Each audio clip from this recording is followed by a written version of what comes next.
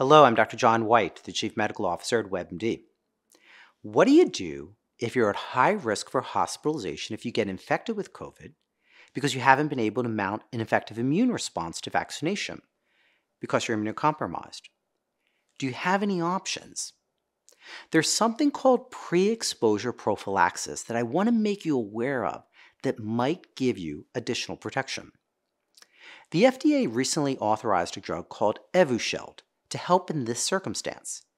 Evusheld is a combination of two monoclonal antibodies. They work by binding to the spike protein and preventing it from getting into your cells. It's given as 2 injections during one session, and it may provide protection for several months. So who's eligible? It's for adults and pediatric individuals 12 years of age or older and weighing at least 40 kilograms who are not currently infected with COVID and who have not had a recent exposure to someone infected with COVID, and who have moderate to severe immune compromise due to a medical condition or take immunosuppressive medications or treatments and may not mount an immune response to COVID-19 vaccination.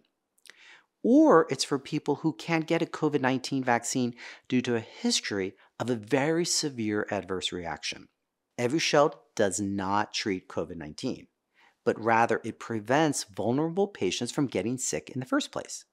It also doesn't prevent an infection after recent exposure.